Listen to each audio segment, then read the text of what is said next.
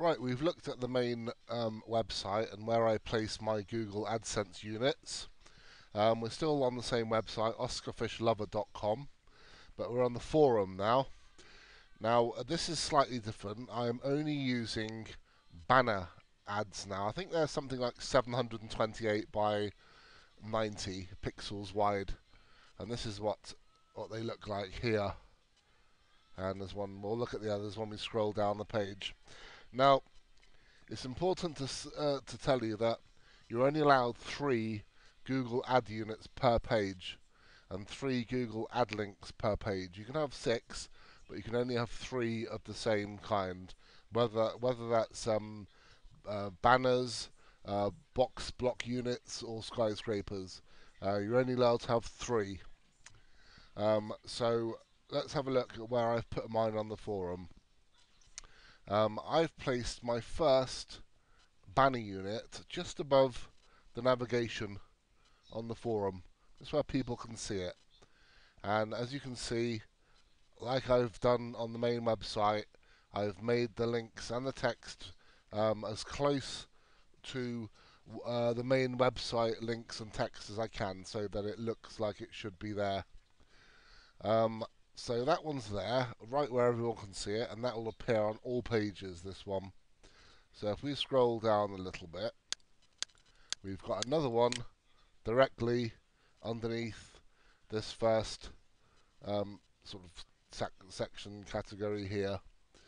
And this one here is, well, actually they're all text image ad units, which basically means they will either display text or images. If I refresh the page, you'll see this one will probably change and show something else.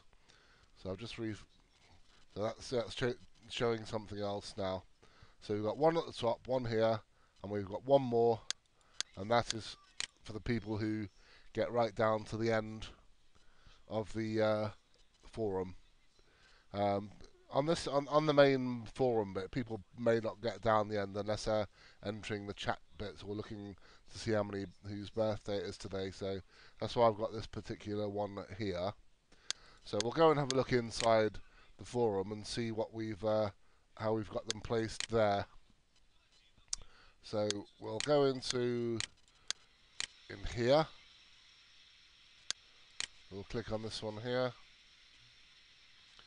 Then we'll scroll down, and we'll look at the odd behavior. This is inside a thread. Now, as you can see, this one's here as it always is. So we'll scroll down, and we've got an ad unit. This time it's displaying a text unit directly under the first post. That's very, very important, because most people, when they come to a thread, they'll obviously want to read what the person who started it, what they've said. So you must place one under the first post. Now I've got one more right at the end down here, because obviously most people will read all the posts and they probably won't bother clicking on any ads in between. But once they get right to the end, unless it's in this case, there's only one page, in this particular thread. There may be 2, but in this case only 1. So you can see here there's a nice little ad unit waiting for them. So that's how I've got my Google AdSense set out on my forum, and I find that this particular ad unit up here gets a lot of hits. In fact, it's my biggest earner.